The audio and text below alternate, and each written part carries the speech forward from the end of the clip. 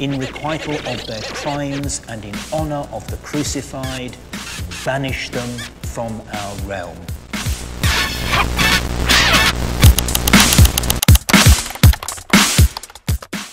The Jews first arrived in England with William the Conqueror in 1066, who invited them from France to help him with his financial needs. The Jews were skilled in moneylending, a practice that was forbidden by the church for Christians. The Jews became the king's direct subject, which gave them some protection from the local lords and the church, but also made them vulnerable to the king's whims and demands. The Jews were often heavily taxed, discriminated against, and accused of various crimes such as blood libel, ritual murder, and poisoning wells. They also faced violent attacks from mobs, especially during the Crusades, when many Jews were massacred or forced to convert to Christianity.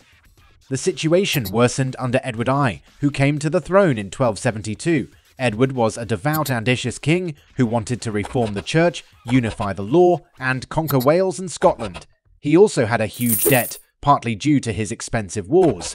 To raise money, he imposed heavy taxes on everyone, including the Jews. He also restricted the Jews' economic activities, banning them from money lending, farming, and trading. He forced them to wear badges to identify themselves and to live in segregated areas called Jewries.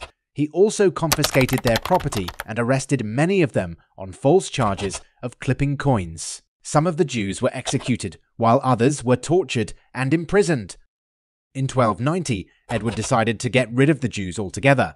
He issued the Edict of Expulsion, which ordered all Jews to leave the country by November 1st that year. He gave them permission to take their movable goods, but not their lands, houses, or debts. He also promised them safe conduct, but many of them were robbed, killed, or enslaved by pirates and bandits on their way out.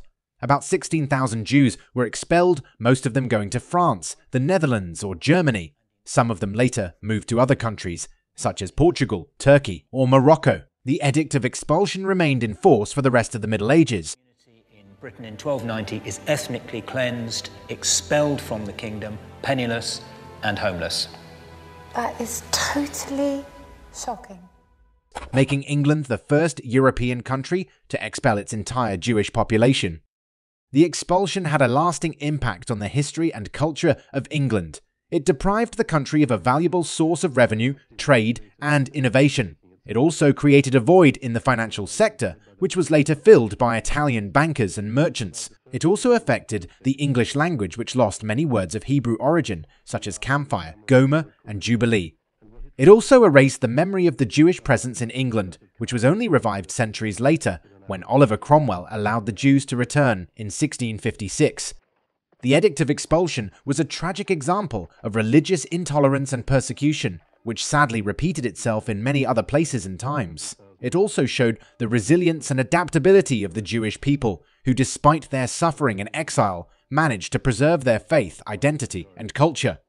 The Edict of Expulsion is a reminder of the importance of respecting and protecting the rights and dignity of all people, regardless of their religion, ethnicity, or background. Thank you for watching this episode of the Untold History channel. If you enjoyed it, please like, share, and subscribe to our channel. See you next time.